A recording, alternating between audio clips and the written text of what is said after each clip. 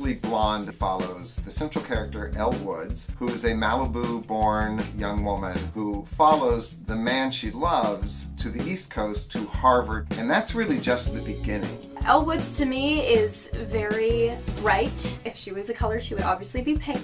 But I think a lot of people second guess her, but throughout the entire course of the show, she's always trying to just keep pushing forward and just wanting to succeed and to thrive and keeping it positive.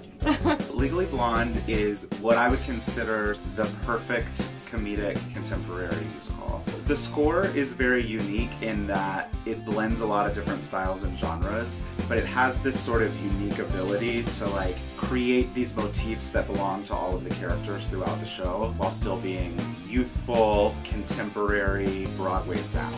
The Delta News are really Elle's cheerleaders. We see them start at the beginning by encouraging her and helping her get into Harvard. I think we all have a different outlook of positivity that Elle uses. This story is very timeless, and I think the message of be yourself and not have those societal expectations for yourself, that's a really important takeaway from the show, and I'm really excited for people to get to watch that and watch a woman go through that journey. The set was designed to be like really small, compact, poppy elements that sort of tell us time, place, all of those important things, but are still sort of fun. Legally Blonde is going to be a great season opener, and if you have not made it up the hill yet to the West Side campus in Danbury, Connecticut to see the work that we put on, you are definitely missing out.